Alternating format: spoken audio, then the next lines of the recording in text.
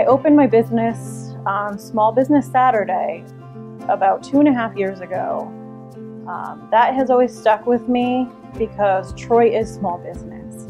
T&JSoaps is your local source for any kind of handcrafted artisan soaps. You'll also find candles that I've made from scratch. You'll find lotions that I've made from scratch, balms, salves, perfumes, essential oils.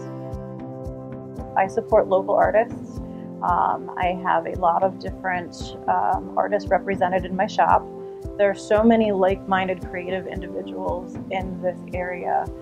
There's this kind of energy that's almost electric, and we feed off of each other. I was going through some changes in my professional life, even my personal life, and I had to start over.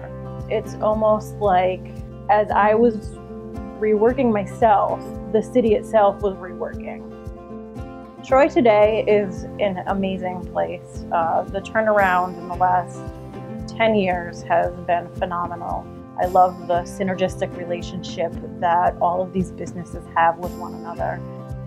Troy is your mom and your pop stores, your entrepreneurs, and I am just so glad that small business has really been what has reshaped Troy, and that I may have played a little role in that. That's something that feels very important to me.